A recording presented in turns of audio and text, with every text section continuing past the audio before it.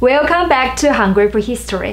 Have you had Tangyuan before? In Chinese, Tangyuan literally translates to soup balls. They are balls made of glutinous rice flour stuffed with a variety of flavorful fillings.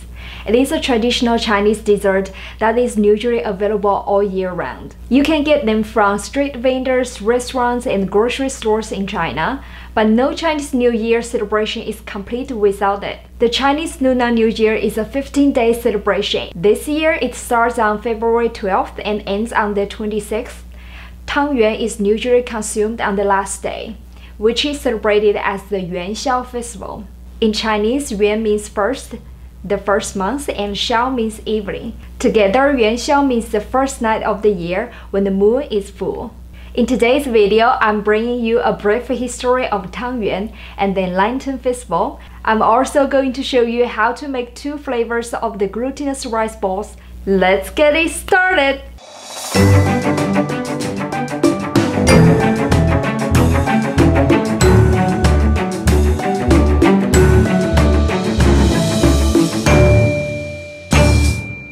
What is the Yuan Xiao Festival? As I mentioned in the introduction, the Yuan Xiao Festival is regarded as the end of the whole Chinese New Year season. On that night, people admire the first full moon in a new year. Today, its main goal is to celebrate the new year with more food and more entertainment. Origins of the Yuan Xiao Festival are unclear. Some scholars believe the festival originated from worshipping Tai Yi, who was regarded as the supreme god of heaven by people in the Bronze Age in China. Some attributed it to the Emperor Ning of the Han Dynasty. After the emperor heard that monks in India gathered on the 15th day of the first lunar month to worship Buddha, he ordered that lanterns should be lit in his palace and in the temples for the Buddha on the first full moon of the year. Therefore, the festival is also called the Lantern Festival. Historical records suggest that the tradition of public lantern display in the evening of the 15th day of the first moon was established in the late Sui dynasty during the reign of Emperor Yang. He invited envoys from neighboring countries to the capital to enjoy all kinds of shows during the New Year celebration, including the spectacular lamplight ceremony. People use available resources like paper, silk, and bamboo to make lanterns. They came in different shapes, colors, and sizes, like embroidered globes, animals, flowers, and mythical creatures. The display of elaborate lanterns was a main attraction of the festival. The Yuan Xiao Festival was also known as the Shang Yuan Festival during the Tang Dynasty, when Taoism was a state religion.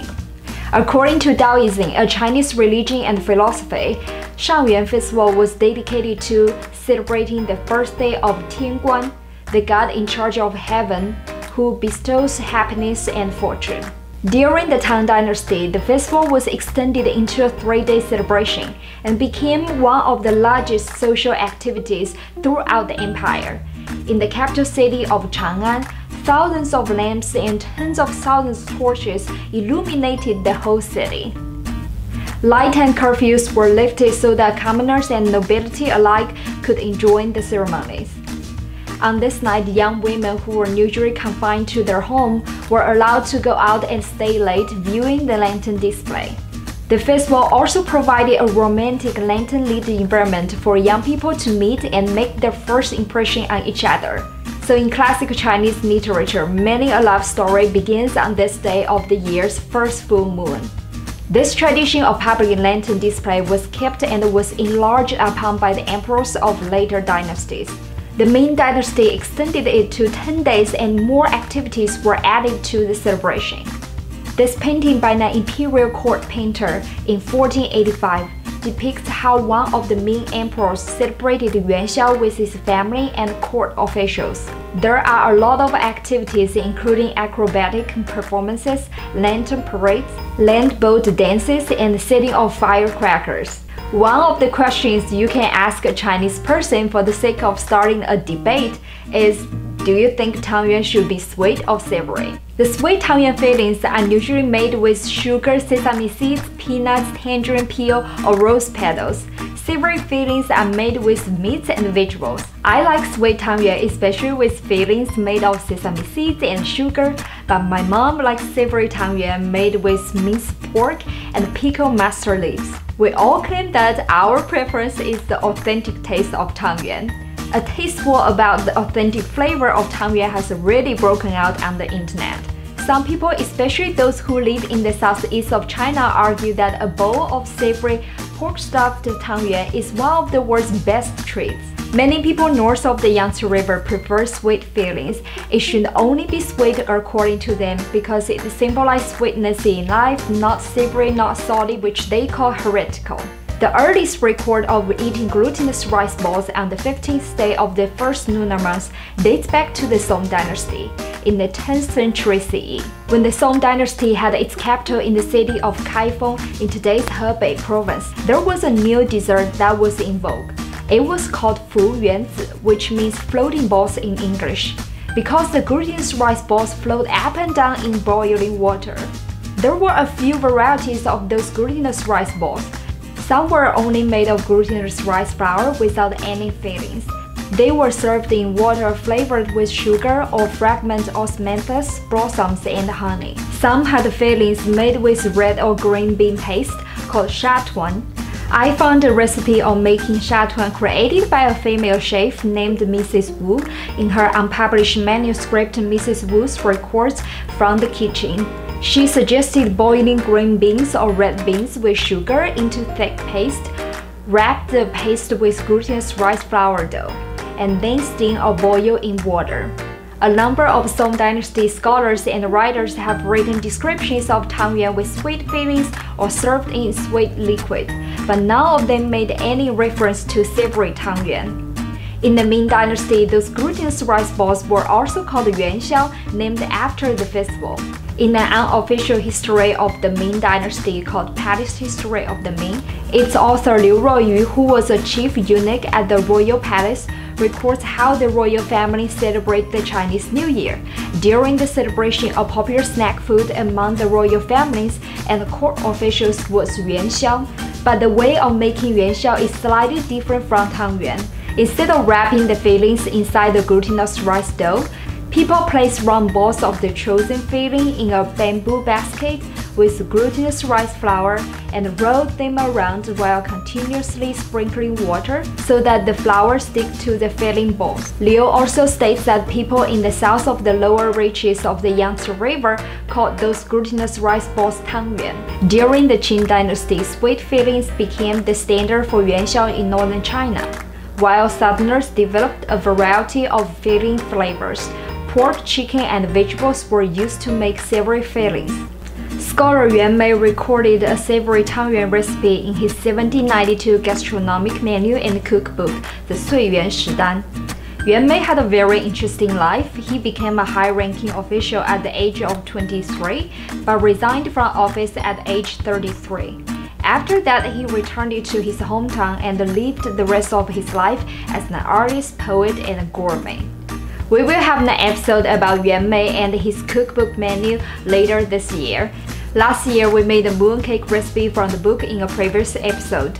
The video link is here if you are interested and wanted to watch it. Yuan Mei was born and grew up in Hangzhou, Zhejiang, where both savory and sweet tangyuan were popular. No wonder his tangyuan recipe shows how to make a sweet filling and a savory filling. Quote, when using glutinous rice flour to make tangyuan, the final product is incredibly smooth and fine.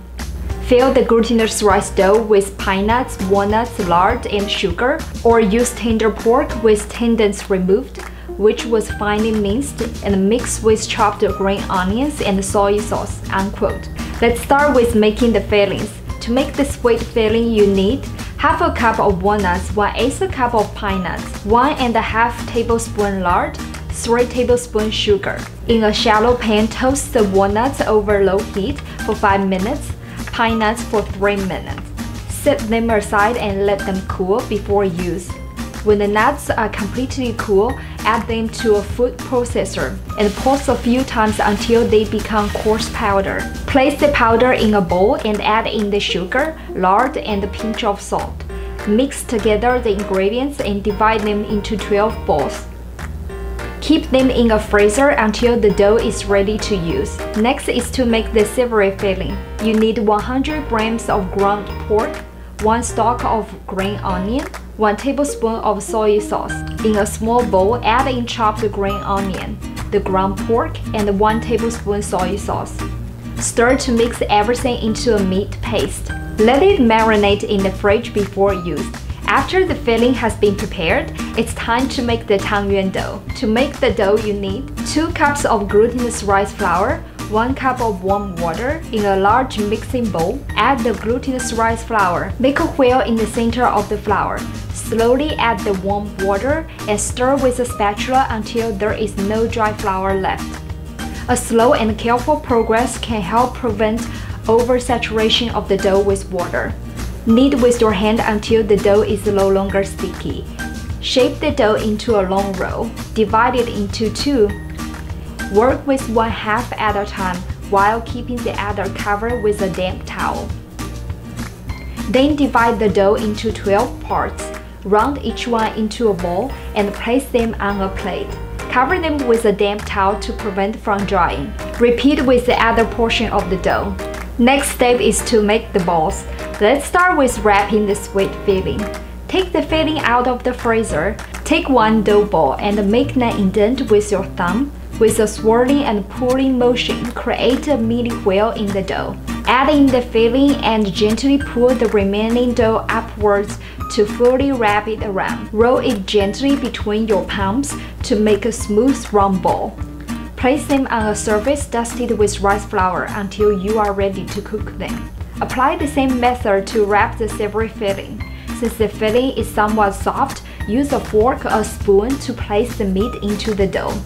Gently close the edges and gently roll the Tangyuan between your palms to shape it into a round ball. After we wrapped all the Tangyuan filling, it's time for us to cook the Tangyuan. Cook the sweet and savory Tangyuan separately, since the sweet ones take less time than the savory ones. Fill a pot with water and bring to a boil. Add the Tangyuan and gently stir to prevent sticking at the bottom of the pot. Turn to medium heat, cook the sweet Tangyuan for about 10 minutes and the savory ones for about 15 minutes. When the Tangyuan balls start to float to the surface of the water, cook for another minute. Then take them out and serve them warm. It's time for us to try out the Tangyuan. We have the sweet ones on my left hand and the savory ones on my right hand. Which one do you want to try first? How about the sweet, since that's your favorite? Okay, good deal. Let me start with the sweet ones. All right. Cheers. Cheers.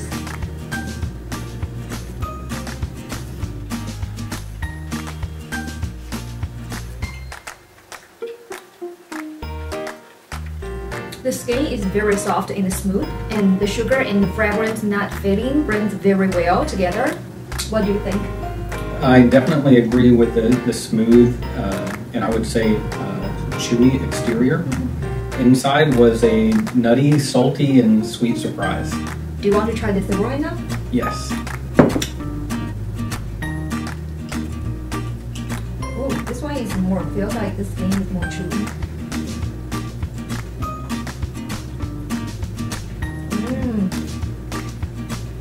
Comparing to the sweet one, the savory ones, like the filling is more dense. And I would also say that the exterior is a little sticky, and that's probably due to the required extra cook time that it takes to boil in order to fully cook the meat. And I've got to say, I really enjoy the salty pork and onion core of it. So you like the savory ones more than the sweet ones? I've got to say I am a bit more of a fan of the savory than I am the sweet. But so I you really, and my mom on the same team now? You know, I've got to agree with your mom that the savory is what I prefer. But I also have the sweet too, and can appreciate that as well. Maybe I can help unify the divide. Actually, I think the savory ones taste really good this time. I mean, I don't mind like making them once a while, but I think the sweet ones are always my preference. Thank you for watching our video today. That's all I have for you. I hope you have a happy Yuan Xiao Festival if you celebrate it. Don't forget to hit that like button if you like today's content. Feel free to leave a comment in the comment section below if you try out the recipe and enjoyed it, or if you just hated it and can't stand it. Let us know what that is. And if you think that savory is the way and sweet is terrible, let us know where you stand. Do you want sweet or do you want savory? We need to know. Okay, thank you for watching. See you next time. Bye bye.